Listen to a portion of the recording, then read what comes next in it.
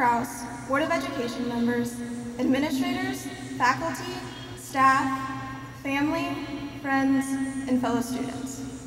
I thank you here for gathering to celebrate the graduation of Loveland High School's class of 2018. John Adams once said, there are two educations. One should teach us how to make a living, and the other, how to live. Through classes, coursework, and after-school activities, high school taught us how to make a living. Whether you are continuing your education, entering the military, or going straight to the workforce, you will use what you've learned these past 4 years to create a living for yourself. We have also learned how to love, to be patient, and kind, and humble. And in doing so, we have learned how to truly live. Because at the end of the day, there are few things else that matter other than being loved and loving others well. There have been many organizations, sports, and teachers that have shown us how to love well.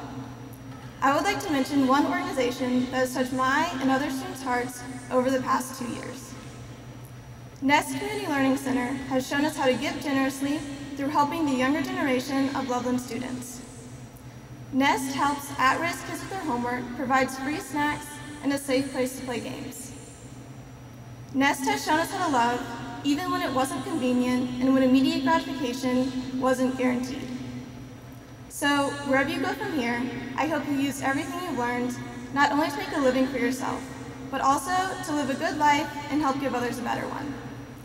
Congratulations, class of 2018, we did it.